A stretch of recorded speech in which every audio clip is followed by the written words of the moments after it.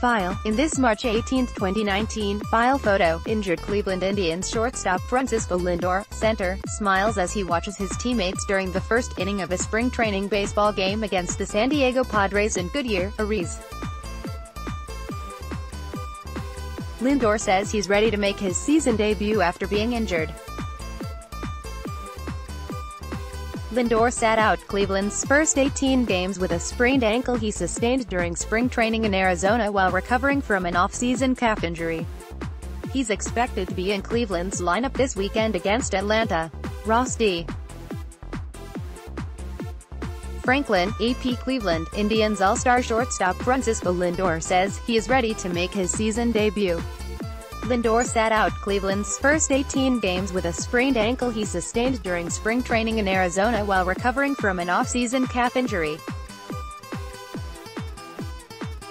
He posted a reflective story about his career on the Players Tribune, describing Friday how much he's missed playing. Lindor said he's ready to roll, ready to help this team win it all.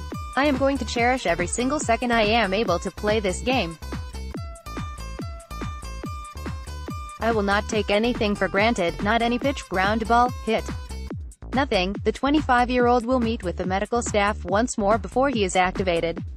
Lindor likely will be in Cleveland lineup this weekend against Atlanta.